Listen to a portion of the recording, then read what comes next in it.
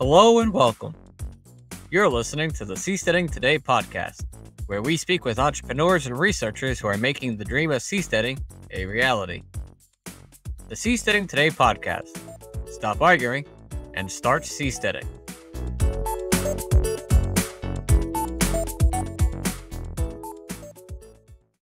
Hello, Seasteaders. I'm happy to share this conversation I had with the people behind Arktide.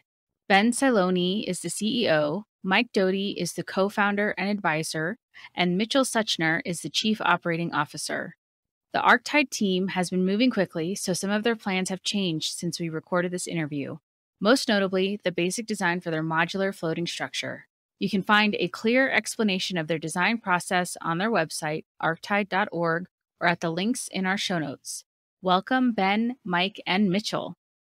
So for our listeners, let's have each of you say your name and how you came to be working for Arktide. So go ahead, Ben.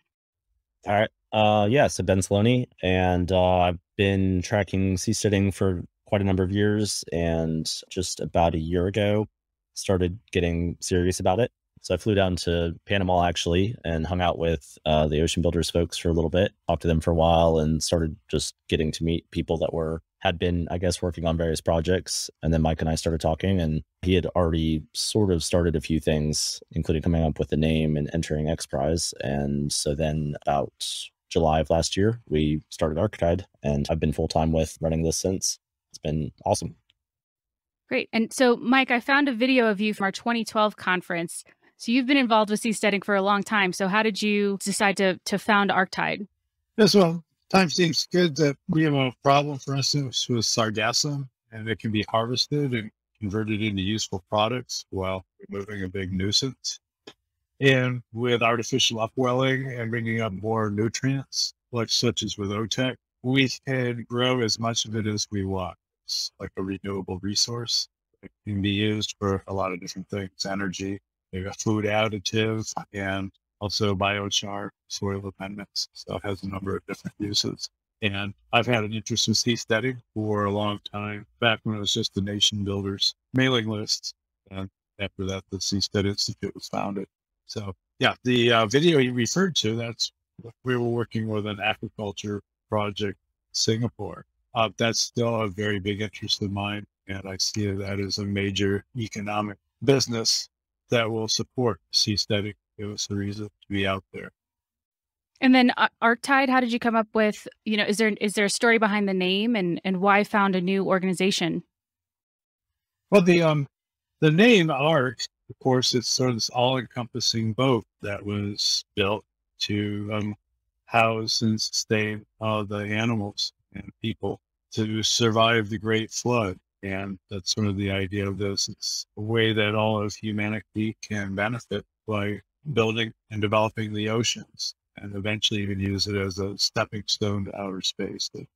It's a great source to promote abundance, personal prosperity. All right. And Mitchell, how did you get connected with Arktide? So I actually found out about seasteading a little over a year ago in January of 2021. And when I guess I'd heard of it before then, but I didn't really understand the concept. And when I learned more about it, I was really inspired by the idea. And I decided to come up with an idea to kind of set up my own seastead. And I looked at, what Chad had done over in Thailand and what they had built. And I started thinking to myself, what would be something cost effective that I could maybe throw together, like some kind of minimum viable product. And I came up with these ideas. I started posting them on Reddit and in the seasteading subreddit. And then I kind of got connected to Ben through that. We exchanged emails a little bit in October. He told me that they needed a website developer, and I kind of came on board and started getting more and more involved because I wanted to see this project take off. I wanted to see things actually get built. And it just kind of built up from there until I was very heavily involved with Arktide and trying to get things off the ground. That's great. Y'all, you met each other through some of the online forums that the Seasteading Institute has been hosting. That's correct? Yes. That makes me very happy. That's exactly our purpose, is to provide a space for people who want to build seasteads to find each other and develop these projects. So that is excellent news.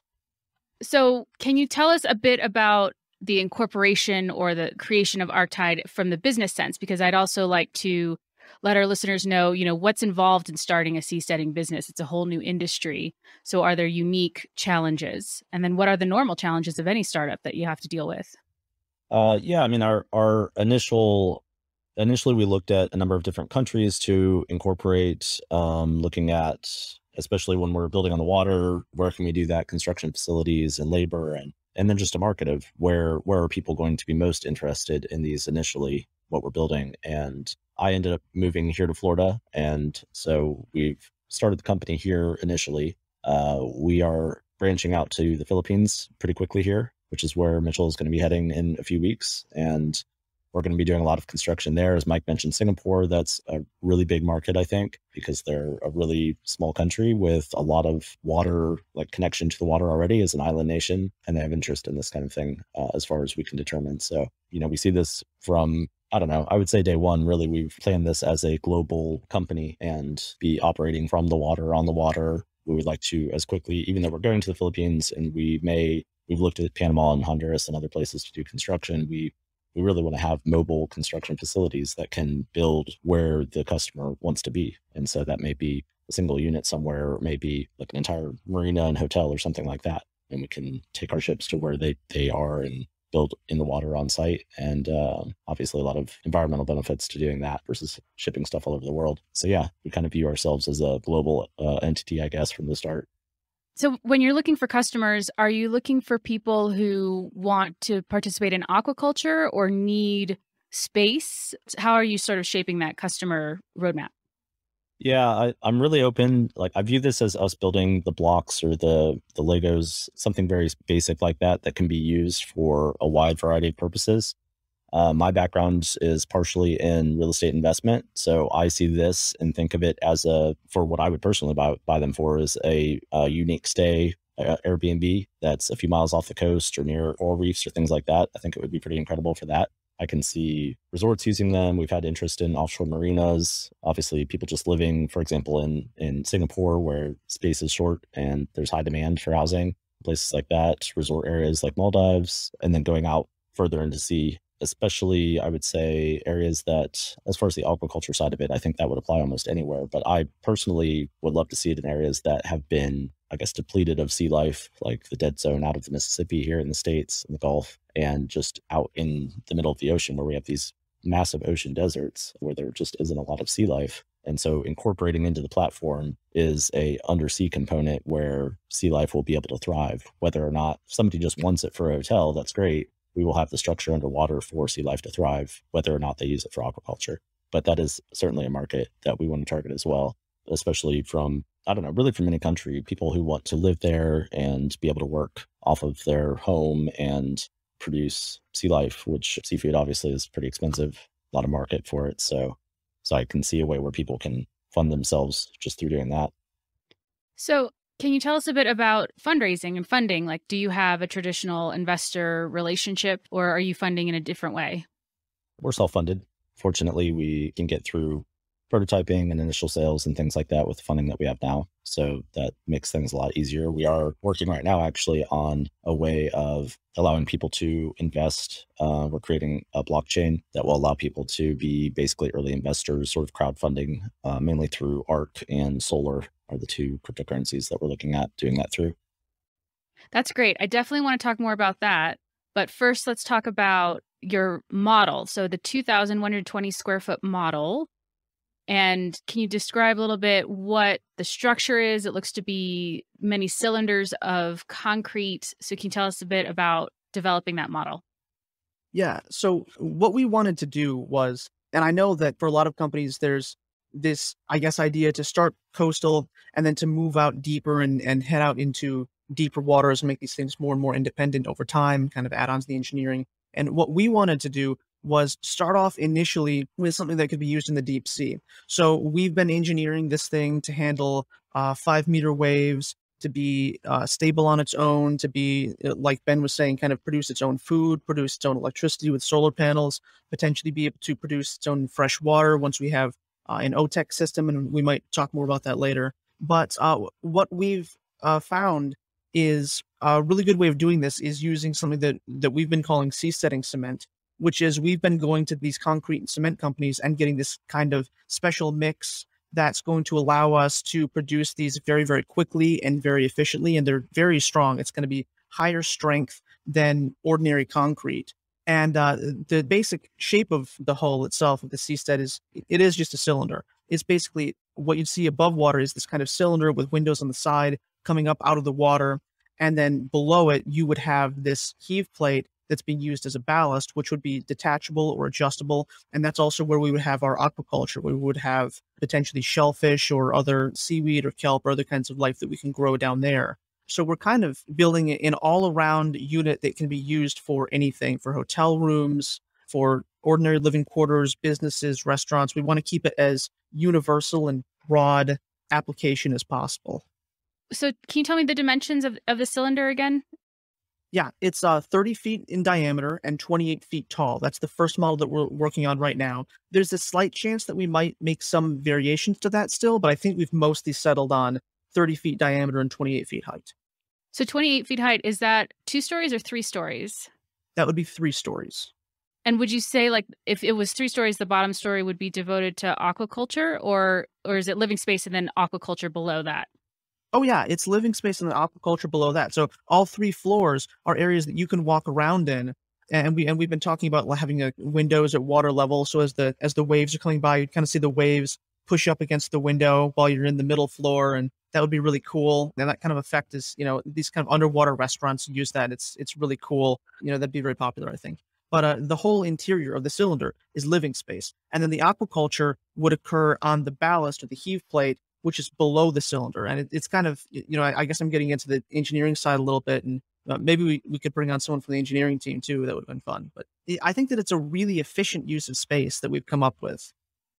And so you said it could withstand up to 5-meter waves. And Yes. so what, as far as like potential locations, what does that open up to be able to withstand 5-meter waves?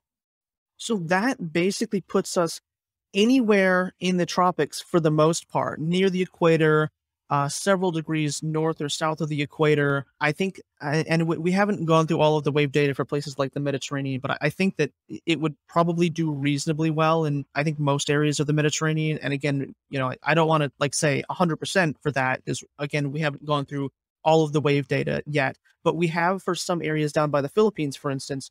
And I know that there was one area near the Philippines that we were looking at, and in the year of 2020, the highest wave that it recorded was 3.75 meters. So, and that wasn't on the equator. That was that was the 7th parallel. So that was 7 latitude north of the equator. And so in theory, you could take these things significantly farther north than that. It can be actually quite flexible with where you can put it. And because the ballast is detachable or adjustable, you can also put it in very shallow water, like a harbor or a bay. And so you shared a picture with me that it looked like several cylinders attached together. And I hope we can share that on our social media when we release the episode. Yeah. So I think so, yeah. Okay, great. So connecting these cylinders together, will that give you even more stability? Yeah, I think it should give more stability. And also what it does is it allows us to use that flat deck on top. And, when people are listening to this podcast, they'll be able to see the picture, but I'll also just kind of describe it. So it's a cylinder, but it has a square deck on top, which is going to be able to hook into the neighboring structures, the neighboring cylinders, so allow you to join together and form these floating communities very, very easily. And like Ben was saying, they're like building blocks, they're like Legos. And we can lay a kind of road surface, kind of, if you can imagine unfurling a rubber mat, but we wouldn't necessarily use rubber for this. We could lay down a road over top of those, and you could have intersections. You could have a single lane connecting to an intersection over here that branches off into 3 more lanes in the other directions.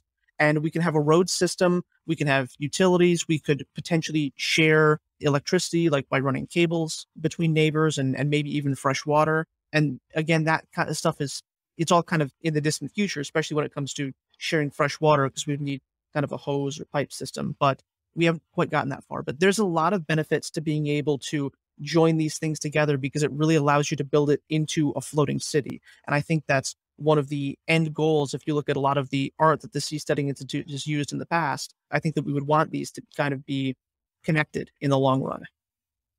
Another thing on the structures, although most of our focus has been on the 30-foot diameter with the 2120 square feet, we are planning, I guess, the bigger picture of things of having about 30-foot diameter, 40-foot diameter, 50-foot, 60-foot, getting up into about 50 foot is probably the largest for a single family home. And then beyond that, you get into business and restaurants and stores and office space, apartment buildings, things like that.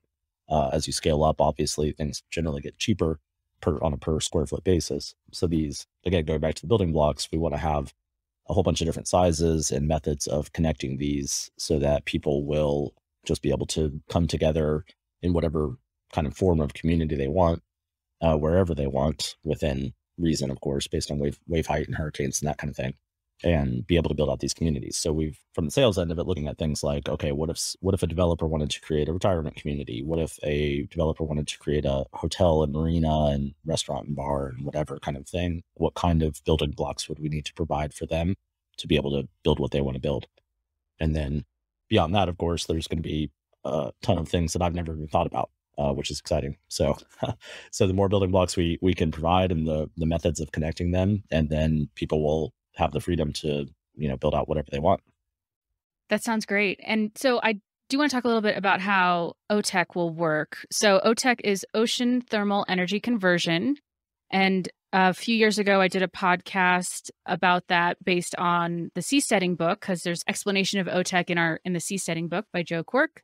So tell us how that will work alongside your cylinder. What sort of structure needs to be attached? What is OTEC and how does that work?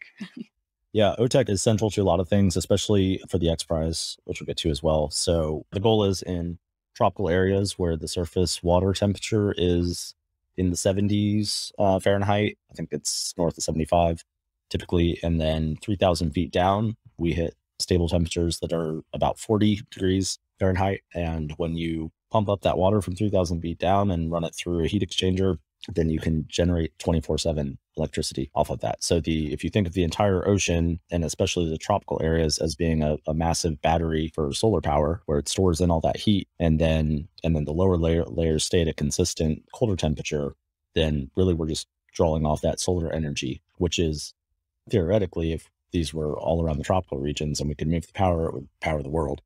And the huge advantage in my mind, as far as pure power generation, is this is a 24/7 system. It doesn't, that solar energy stays in overnight, of course. So as far as needing massive battery banks and things like that, a lot of that stuff is kind of probably completely unnecessary. Maybe you would want a few batteries, and that's probably half the cost of a solar system being off grid. So the downside, as far as power generation goes, is OTEC is probably only really efficient under or down to about a megawatt, maybe 500 kilowatts, something like that. So we're looking at having like a central hub, or one of the platforms that these connect to. That would be the OTEC power station that could supply power to, let's say, 50 plus of the individual homes / businesses, et cetera. And then, sorry, did you want to ask something else in there? Well, I just want to make sure we cover the basics of it, so that you're bringing cold water up, running it through a turbine. And so what is that? You said heat exchanger. So what is that doing exactly? In layman's terms, as much as possible. Yeah. So you can use something like, it's a pretty traditional approach at that point. You can use something like ammonia or a refrigerant. And so the warm water is going to warm up that fluid and cause it to expand, run through a turbine. And then the cold water will cause it to condense back down. And then the warm water will cause it to heat back up and expand. So it just cycles round and round and round through turbines. And so what is the environmental impact of that?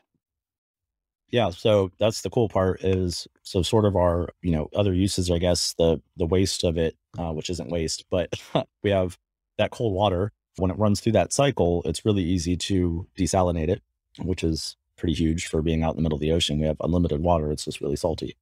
So it's a really efficient way to create clean water, which is not only needed on floating seasteads, but by most of the rest of the world at this point. So if we figure out a efficient way to do that, then that'll benefit a lot of people in the world. And then we've also pulled up that cold water, which after we generate power off of it, it's going to be a little bit warmer, but it's still going to be pretty cold. And so there's something called seawater air conditioning, SWAC, which is used in a lot of parts of the world right now. So that reduces our energy needs substantially because we can cool all of these stations for incredibly cheap at that point. And then, again, calling it our wastewater, which is incredibly valuable, is this mineral rich water. As everything in the ocean, minerals tend to sink down. And once you get down to a few thousand feet, you get this deep sea water that has a lot more minerals in it. And so that's incredible for aquaculture.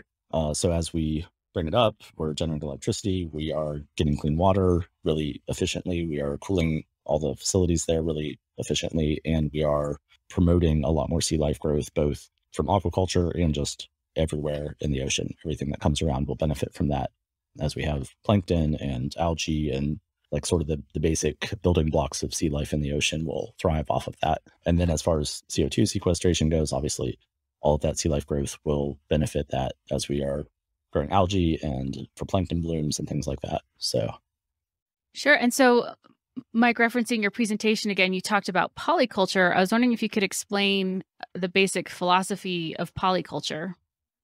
Yes, the idea of the polyculture is, instead of monoculture, where you're only focusing or raising one species, is that you have an entire food chain, so that the waste of feeding one species is used by as a feed by another. So there'll be a combination of seaweed and invertebrates, say oysters, mussels, or snails and shrimp, and vertebrates like fish, in a balanced ecosystem.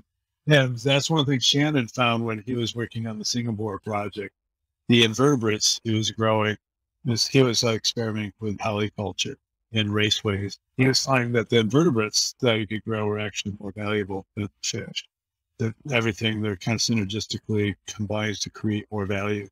This is the problem now with current aquaculture, is it's close to the coasts, and it's seen as a source of pollution, because you just have this monoculture of salmon usually, and a lot of waste feed, and their waste creates pollution underneath the fish ponds. So that we're avoiding that with this polyculture. Yeah, there's a project, a company in Long Island Sound that's pioneered a lot of the work. That's very interesting. They're growing oysters with seaweed. So can you grow those oysters?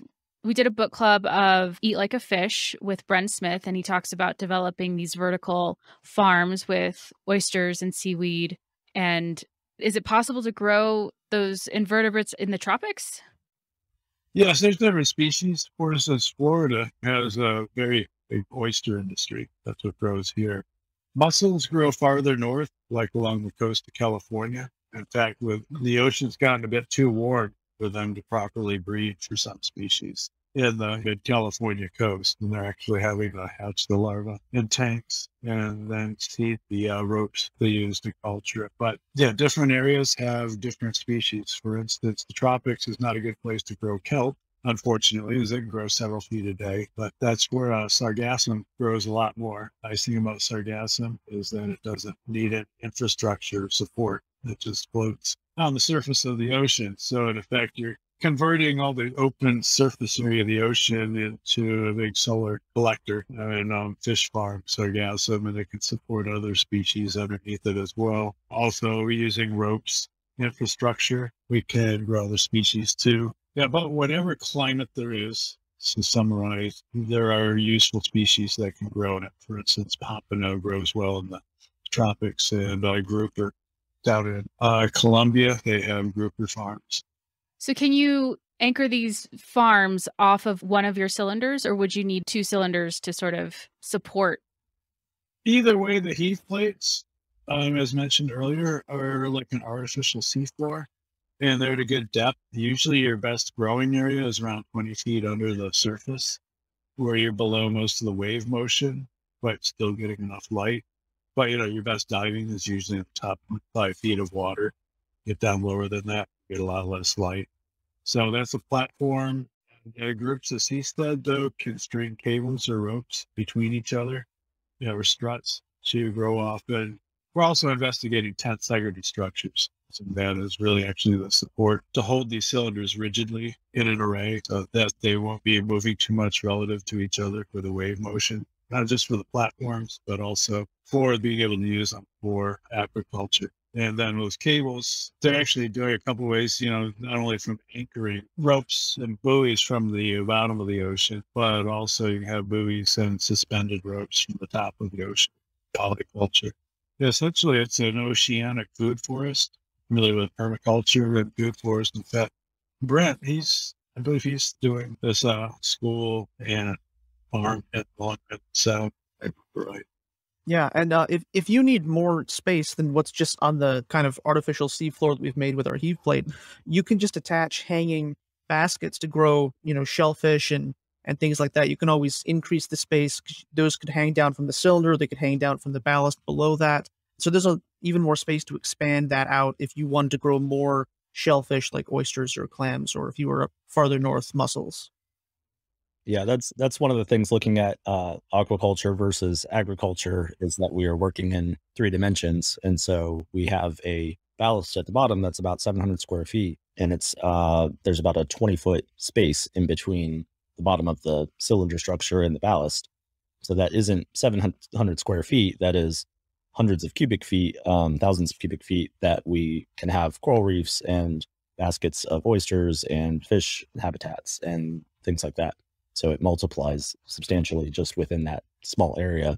And then, of course, like Mike said, a few buoys outside of that, and you can grow, I don't know, unlimited. I would say it's just incredible, especially when we add in mineral-rich water and sea life just expands, thrives. So I find it exciting, even looking at the comparison of if I want to plant a field where there's currently a forest, I have to clear cut the forest and plant my field, and maybe the deer benefit from that, a few creatures, but for the most part, I'm killing off a lot of life. Whereas with aquaculture and a polyculture in particular, we can grow a lot of food and benefit sea life, wild sea life tremendously. It's just such a win-win. I love it.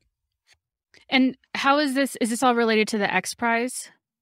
The relation to the XPRIZE is that we can sequester carbon. So by 2 ways. One way is the materials, the concrete we're using to build the seasteads, permanently sequesters the carbon. It's made out of calcium carbonate, limestone as part of the mix. And that's sequestered for 100 years, which is the requirement for the XPRIZE.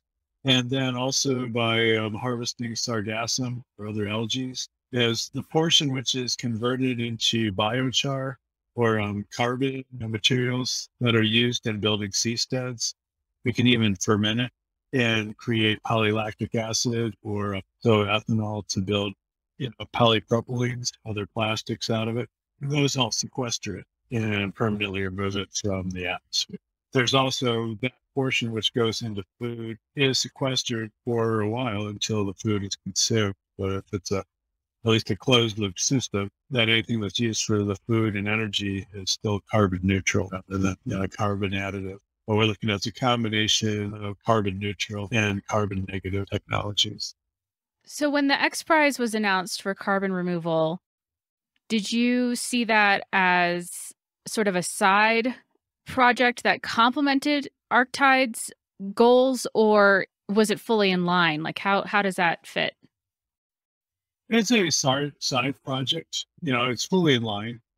Yeah, I mean, I think it's as far as promoting the growth of sea life and polyculture and things that we already wanted to do, we're not really doing things much different than we would do otherwise if this had never existed. We view natural ocean processes, the carbon cycle, which is primarily that anything in the ocean that dies and sinks down below a few thousand feet, that carbon stays in them. Plankton blooms is a great example of that, of they bring in carbon, CO2 from the atmosphere, and then whatever dies and sinks down typically stays down there for thousands of years.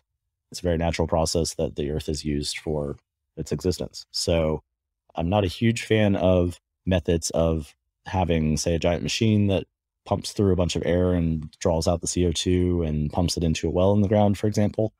I really would like to see how the earth naturally does it and has done it for millennia and just help the earth do what it does best. And so that's going to be a little harder to measure, but I'm not even interested, I guess, in hitting the prize is a gigaton of CO2 sequestered for at least 100 years. The top prize is $50 million. That's great. I hope that we can allow sea life to thrive so much that we will well exceed that.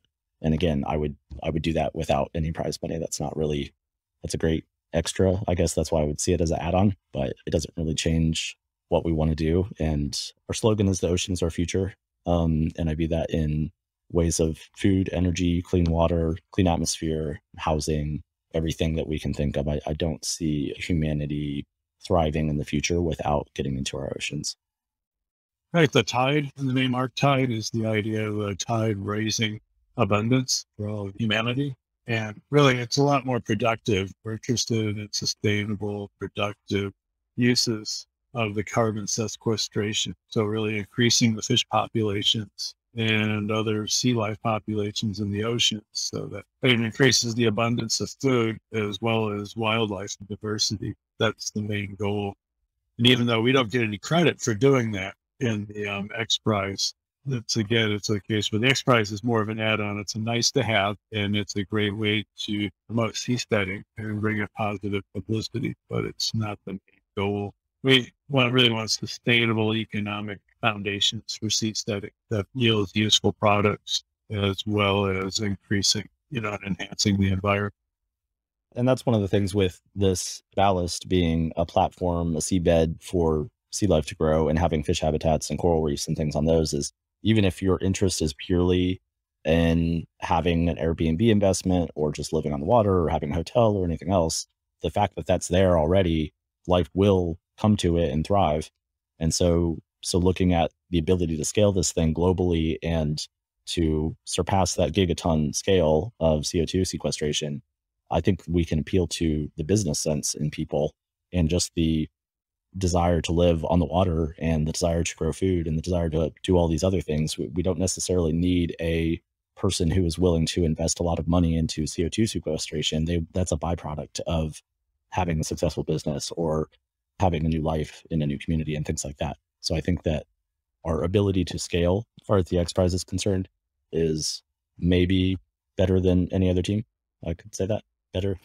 I think it's better than every other team, but we'll see what the judges say about that, I guess. So When is that decided? What's the time frame? it'll be spring of 2025 when the grand prizes go up. So they just did a milestone prize. They actually did a student prize last fall. They just did a milestone prize, which was 15 teams, up to 15 teams get $1 million each. Some of the teams that had a lot more academic background, like lab results and things like that, I don't think they've actually announced as winners yet, but the teams that had sort of laboratory results, I think, will be the ones that probably get through that first milestone phase, which is great. And I actually run a Discord for that prize, trying to bring people together and communicate, because overall the feel that I've gotten through that, which is, 1,000 teams plus from all over the world, is that everybody wants to work together and benefit the world. And so we've already talked with several teams about partnering with them. And that's kind of my main goal with that, is to learn from others and help others and team up and partner. And yeah. Sounds amazing. I did want to kind of go back and talk. Mitchell, you're going to the Philippines, and I wanted to ask about manufacturing. So is that why you're going to the Philippines, to look at manufacturing possibilities there? Yes, we're definitely looking at some manufacturing over there. So we have 3 people right now that are helping us with engineering. They are all located, well, actually, we just brought on Zach too. So most of the people that we're working with are over in the Philippines. We have someone for social media over there, and then we have some engineers over there.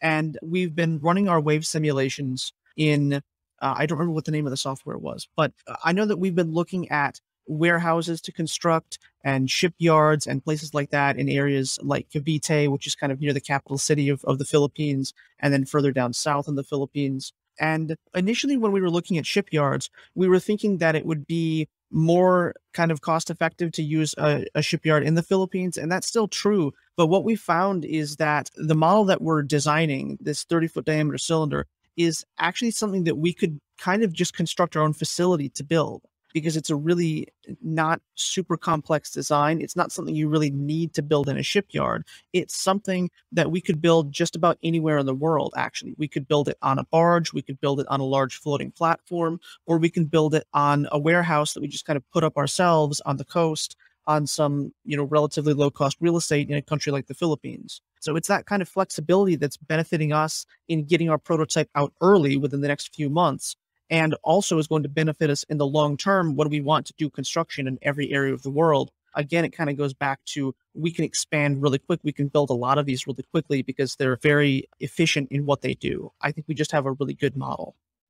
And getting materials to different parts of the world is not too complicated? So we're still working on like exactly what formula we're going to use for our seasteading cement that we're going to build this out of. But right now it's looking like in most areas we can kind of get the materials that we need. We can get them in Florida. We could get them in the Philippines. I'm sure we could get them in a place like Singapore. But exactly the specifics of those materials, maybe some of them would need to be shipped to different areas. But even if that were the case, it would be relatively low cost shipping. That Yeah, sounds. oh, go ahead. I was just gonna say it sounds very promising. So go ahead, Ben. Yeah, no, just going back to Singapore again, they're the, I think they've been voted the maritime capital of the world repeatedly, many years. And I think it was the second busiest port in the world. So I don't know how much traffic there is, but a huge amount of traffic that goes from China, Taiwan, all these different countries in Southeast Asia go through Singapore. So, and that's not very far from the Philippines, which also has incredibly busy ports, as well as in Indonesia, Malaysia. So this whole area is, I would say, probably more beneficial as far as just sourcing raw materials and doing the construction that we need to do than anywhere probably in the Americas, north or south, from what I've been able to determine. So it is the hot spot of shipping. Oh yeah, there's tons of materials. It's very tropical waters. It's better for OTEC than most of the Gulf of Mexico. It's got a huge gradient in temperature. That whole area is generally, there's a big swath of it that doesn't get typhoons, doesn't get hurricanes, very low wave height. It's very safe for seasteading. There's tons of trade. And then when it comes to like Singapore, like Ben said, there's a lot of trade there. There's also a lot of trade in the Philippines, but it's also the #1 country in the world for hiring on people to work on cruise ships, because there's just a lot of people who are used to working on boats there. So when we did want to take a boat that we want to build our seasteads on and maybe move that boat to America or move that boat over to the Indian Ocean or wherever, we can just take the same crew that we were working with for the prototype, ideally, or a crew that, kind of watched what happened and we know who we're working with, and just kind of say, hey, you guys want to come along with us, and just have these mobile construction factories, which is a cool concept. Mm-hmm. Very cool. Okay, so let's talk about blockchain, and it's a very broad topic. So I want to let you lead it. Like, how do you, as Arktide, approach blockchain technology? And you did mention that you're thinking of doing some crowdfunding using cryptocurrency. So wherever you want to start, how did Arktide enter into the blockchain space? Do you want me to start, Ben, or do you want to start? Yeah. Well, I'll give a really broad overview to hopefully give the concept simple, and then Mitchell is far more the expert than I am on that, as is Mike. So a lot of people have heard of NFTs. That's a hot term, I guess, to use nowadays for things. It is really just anything that is, let's say, serialized. So a car, a house, there's only one of that particular thing. You can't just swap your house for your neighbor's, whereas like a quarter, you could swap with your neighbor's quarter and it's still worth 25 cents. So that's been done for digital art and gaming things and things like that are digital. But I think the real power of them is in that anything that you could title normally, like a house, a car, anything like that title can rest in an NFT. It's the same thing. It's just an individual, serialized, they're one of a kind. This only applies to this thing. And so when we do that, then I said in the beginning, we want to start out as a global company and allow these to be the building blocks to be used anywhere. So we're trying to create a universal but also decentralized system to be able to store the title and even things like rental and mortgages and things like that, so that as communities go out further out into waters, there's going to be people from dozens of different nations probably bringing their seasteads together into communities. So we want to come up with, again, universal, but also fully decentralized method of allowing people to do that. Mm-hmm. Yeah. And so what we're doing right now actually is generally we really like the Ark blockchain and the Ark cryptocurrency. And so Solar recently has kind of switched over their infrastructure, the way that they're operating their blockchain. They're kind of basing it off of Ark now. And we have gone ahead and set up a delegate. And right now it's just on DevNet.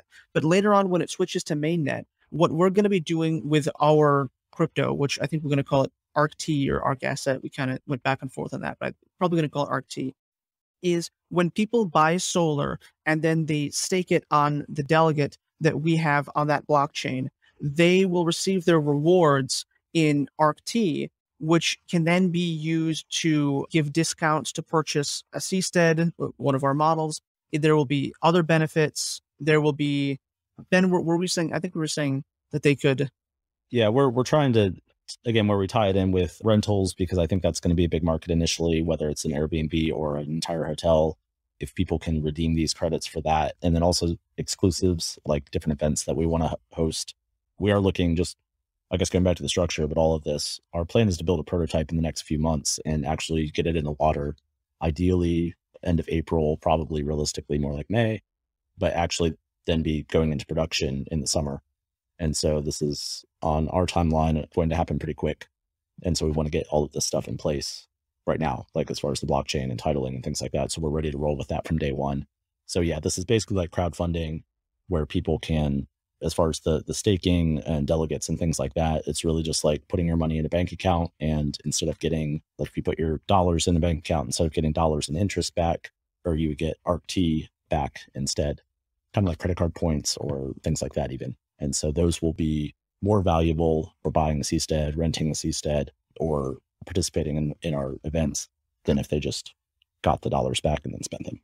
Right. Yeah, exactly. So for instance, if you wanted to kind of invest in what we're doing, you can go out, you can buy some solar, you can go on the list of delegates that are on the solar blockchain. One of them would say Arktide, and you could stake that money with us. And then the payment that you would receive back would be Arktide. And then if you wanted to spend that to rent a Seastead, to buy a Seastead, there would be a discount. But in addition, if you want to just get rid of it, then you can go and sell it somewhere, probably on DeFi, and it would maintain its value, or the value could go up as we build more of these. So is it accurate to say it's something like buying shares in the company? If you have Arktide tokens, is tokens the correct term? Yes. Yes, it is tokens, but no, it isn't an equity share at all. It's just a utility token, which can be used to purchase goods and services that are marketed, made by Arktide, versus applied to the purchase of a Seastead itself, or in the rental business, leasing time to stay on board, a nightly stay, kind of a token. So Ben, you said something about credit card points. So it's along the lines of, if my credit card has deals with a certain hotel or a certain grocery store, and so if I use my credit card with those partners, I get more points on my credit card that I can then use either for cash or for gift cards or things like that. So it works more like that.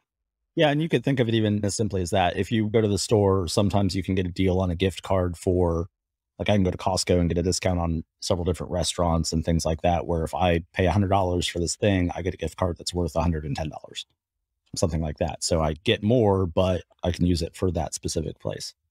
That's probably the simplest comparison.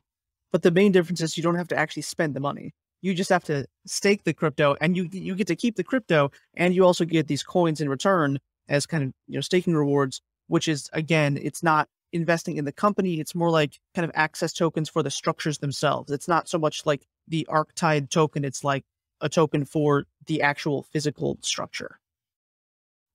Yeah, I wanted to clarify too, for those maybe not familiar with crypto. Yeah, staking, and with ARK and ARK-based chains, actually it's more like voting, because there is no lock-in. You vote and you can unvote that particular delegate anytime, but you still can complete control with your own wallet and address of these ARK or solar that's voted on a delegate. So just to clarify that you're never having to put what you're voting with, the ARK or solar, into custody with someone else. It's always under your control. And it's a little different. Usually staking has a lock-in period that you have to leave it in a certain amount of time before you can unstake it. With voting and delegate rewards, there is none of it. It's just you vote or unvote on the fly whenever you want. And when you stake ARK, you're voting for the success of Arktide. Right, exactly. That you vote on. Right now, we're starting on the solar blockchain, because they're just starting up and having new delegates. That you vote for the Arktide delegate, and as long as it stays within the top 53 delegates that have been voted for, then it creates blocks and receives foraging rewards and solar SXP. And then in return, instead of distributing a portion of that SXP solar to the voters, like other delegates that were distributing, the Arktide Arktide token for them instead. So it's a way to accumulate, and really the only way at this point to accumulate Arktide instead of receiving the SXP. That's a way to crowdfund without actually collecting funds from anyone, because we're only collecting funds that are earned by the delegate, but we're not collecting funds directly from the voters. And just to clarify something about in comparison to like Bitcoin, for example, where you have people all over the world that are mining, and this has come up in the news a lot, where it's a really inefficient system now, where it requires an enormous amount of electricity to run this hardware to mine crypto, mine Bitcoin. In this case, for Ark, for example, there's 51 servers that run. For Solar, there's 53. And those do not need to be extremely high-end, power hogging kind of machines. They're really pretty basic. So the amount of electricity required to verify transactions on this network is millions of times less, I would assume, than what Bitcoin is probably running right now. So, and a lot of cryptocurrencies are moving to this, like Ethereum and stuff, because it was, blockchain 10 years ago was fine. It wasn't that much of a kind of environmental concern, electricity usage concern, but nowadays it's kind of a big problem. So these are extremely efficient and go along with our environmental focus. Right. I'd estimate it's probably about 5 kilowatts power to run the whole blockchain total. When you have a little more than 50 delegates, you see about 100 watts per delegate. Right. The total, like the resources of a typical delegate, uses 2 CPUs and 2 gigabytes of RAM and probably around, 50 gigabytes of hard drive space. There's no GPU involved, no monitors, anything like that. They're cloud servers, different platforms. They're distributed across multiple cloud platforms. So yeah, that really limits the amount of power that's used. So as solar grows, it won't face the same issues of needing more computing power? No, there's no increased mining or proof of work or anything. So yeah, it's like regardless of the block size, it's the same energy, same power. Okay, so that's talking about solar, which is a cryptocurrency, correct? Mm-hmm. I do want to dig in more into the NFT idea of having a record of ownership. So, Ben, I think you explained it beautifully that it's universal and you're expecting people to be coming from all over the world. So not relying on, for example, when I bought my house, there's a title company based in my city and it's all very like specific and local, right? And so that makes a lot of sense. I wonder if you can elaborate more on that and tracking ownership and rentals with that. How does that work? So coming from real estate investment, where the cost to buy or sell a house requires lots of people to check titles and insure titles and record titles. That is insure titles. Yeah. Title insurance, where if you buy a house, a lawyer will go through the title history and see if it's good, meaning the person that's selling you the house actually owns the house, for example, and there's no liens on the house and all that kind of thing. And if you go to some more rural county offices, which I subdivided a property, they literally pulled out a book that has been there for the past 100 years. And not everything is digital yet. And so they're flipping through pages of this book to check for history of subdivisions and titling stuff. And so obviously that could be updated with lots of even really old technology. But with blockchain, you could instantly see this isn't a way to make the history of a property anonymous. Anybody can go in and see, if I want to buy your seastead, I can just look on the NFT for that and see what the history is of who's bought and sold it, how much they bought and sold it for probably, and if there's any kind of like mortgage against it, because once you get a mortgage, then it will be digitally tied to that NFT until you pay it off. And so you can easily go back and see it. Maybe, I think we can do that so simply that there wouldn't even be a need for a lawyer to look through it. So it's really cutting out this huge amount of middlemen that we need right now in a lot of countries, because it's so sort of hodgepodge, and I don't really understand how it's that inefficient real estate. And I think every time I buy or sell a house, I'm really frustrated when I look through and I'm like, how do they charge me $1,000 for that? How is this, I bought a $300,000 house and there's like $5,000 worth of all this extra stuff on it, when it's just a little bit of data. I mean, it's just who bought and sold the thing and who had a loan. And It's really simple information. So I think that will alleviate a lot of that. And we're not even talking about international real estate, which is a much different deal when you have to incorporate in that country maybe, or have a sponsor, or be a resident there and deal with all the different processes there. So we just want to simplify all that, flatten the whole thing, decentralize the whole thing, and really anybody can go through and see the title history and buy or sell titles. And then you also have the whole escrow piece of it too, which has been used in smart contracts for a long time, where I give you $500,000. It goes into an escrow account. You can't access it. I can't access it until a predefined time period has ended. So let's say we want a week or something like that to review all the title information. Obviously, you would still do a physical inspection, things like that. And then if both parties sign off on it, then the title automatically goes to me and the money automatically goes to you and the deal's done. So we don't need to sit down with a lawyer and sign off on all the papers or any of that. It's all automated and, again, decentralized and really simple process. And so if you own one of your models, your cylinders, and I want to rent space in the cylinder, how does that work? Well, to start off with, in a hypothetical situation, you might go onto a website, let's say Airbnb. You would look at pictures of it. You would say, this looks like a really nice place to stay. I like the coral reef on the bottom. I like all the fish swimming around. It's really cool. And so let's say that I wanted to pay in crypto because, we're going to do this on the blockchain.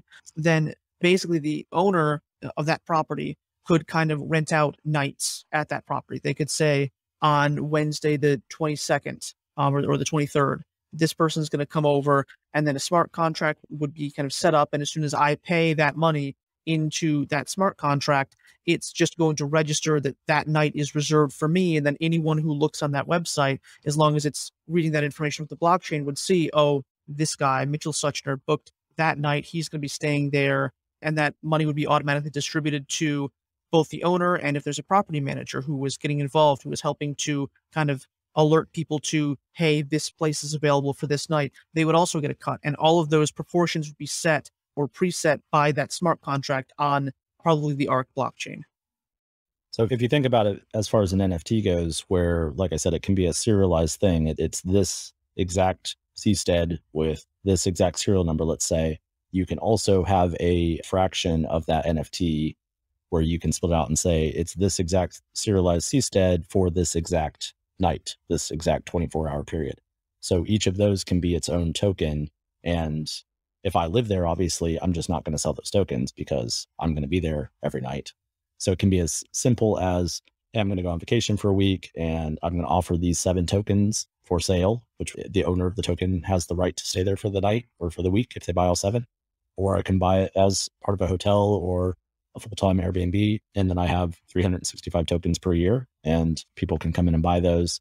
And certain things will apply. Obviously, if you go with Airbnb, they're going to do a little bit of checks on people. If they have like a history with destroying Airbnb properties, then they're not allowed to rent new places, and a little bit of something where you have to physically check out the person and make sure that you actually want to rent to them. But a lot of the process is, unlike what Airbnb will do, is they're going to charge you money to collect the money, the initial payment for the rental, and then they're going to charge you to distribute that to a property manager and to distribute it to you and to the cleaners and to the different people that do these things. We can automate all of that, again, in a way that's decentralized, which is a great component, but also in cutting out a lot of the fees from middlemen. For hotels, it's great because a lot of times you can have like classes of rooms. It doesn't necessarily have to be for a specific room. You just have like the bigger room or the smaller room or whatever. So then you can really sell them on the open market almost, where the prices can fluctuate in real time and people can buy and sell them. So now, have you looked at blockchain solutions for governance? So like replacing an HOA, for example, in a community? Yeah, I think we would like to handle a lot of that stuff, no matter what. HOAs, I think, are the best example, because if we're a mile off the coast of Singapore or we're 500 miles off the coast of any other country, a lot of it is just going to come down to having some kind of agreement with your neighbors. And that'll be something that can be open and you can review it. I mean, even that, you buy the last place I bought that was in an HOA. I think I had to pay $100 for a copy of the HOA docs, which were not publicly available. And they digitized it by scanning up the like book that was like this big. it was just this horribly inefficient process where I'm like, why do we do all this? So yeah, I think the blockchain, we can have that as a smart contract. And hey, you want to live in this community? Well, these are the rules that we want to make. You can't make a ton of noise after 11 o'clock at night. This is more friendly, whatever. That stuff is pretty simple. Having it on blockchain makes it easier to manage and decentralize again. But at the end of the day, it's really just people coming together and saying, hey, we want to all connect and live together. How are we going to, what kind of rules do we want in place? Some of them might not have any. That's fine.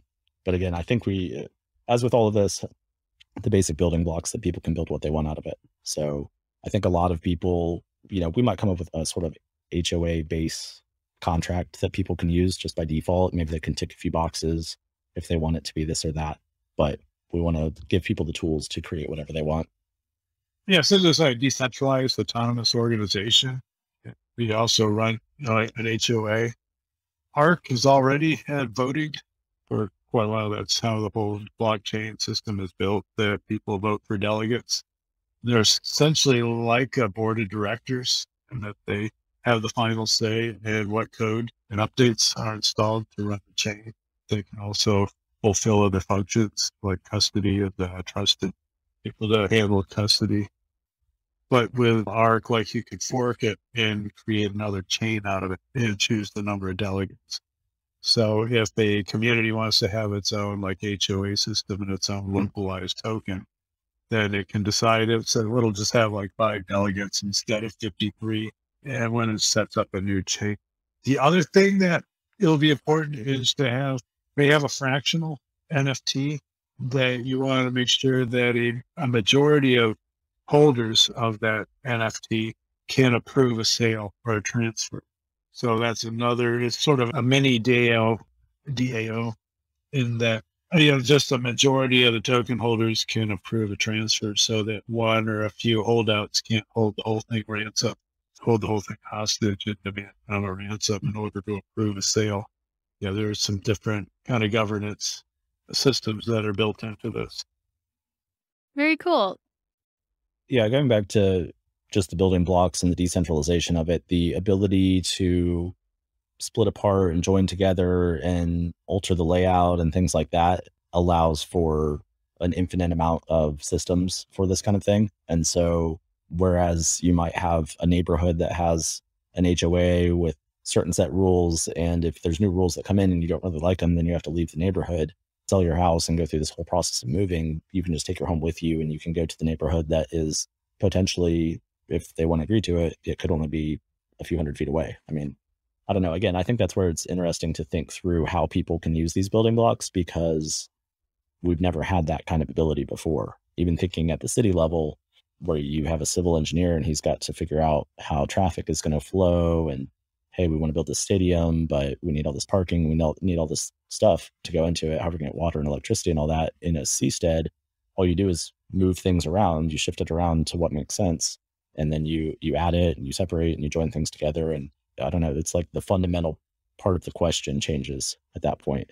And so I don't really know how that's going to work precisely. So if we make basic enough building blocks, then I think people will be able to experiment with that and figure out what works best in those kinds of situations, because nobody really knows.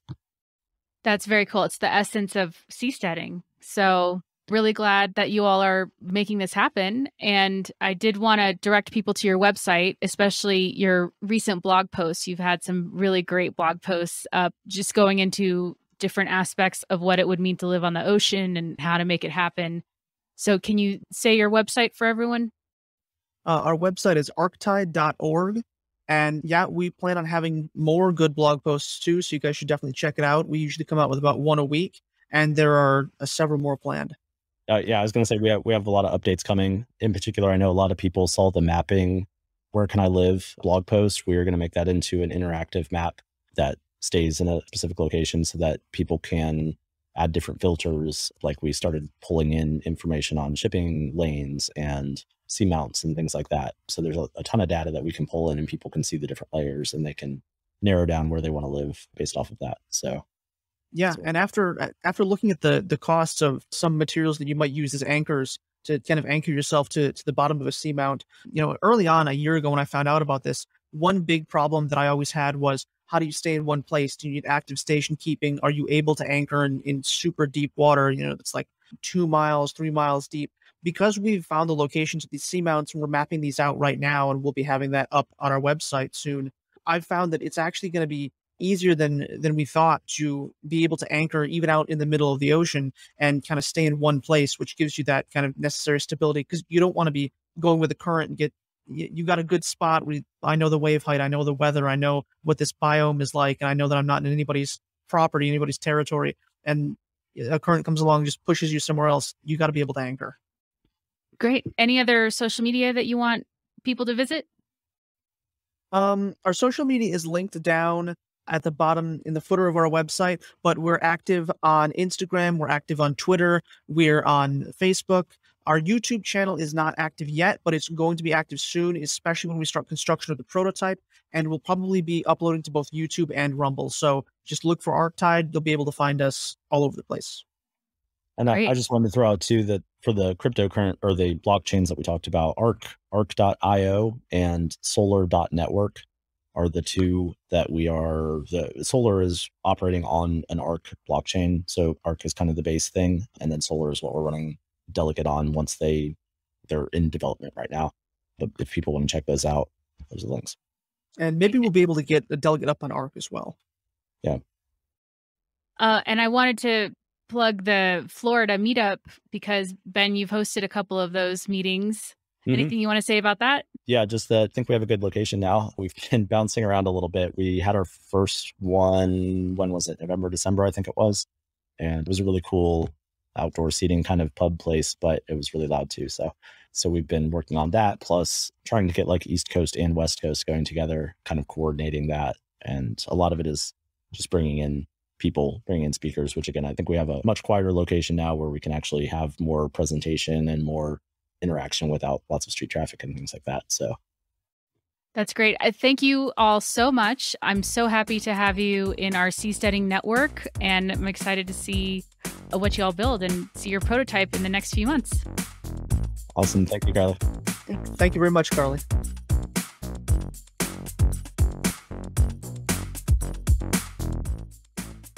The Seasteading Today podcast is produced and edited by Alexander T. Clayton. Your host is Carly Jackson. You can send feedback and questions to podcast@seasteading.org. If you would like to support the podcast and the Seasteading mission, go to seasteading.org/donate.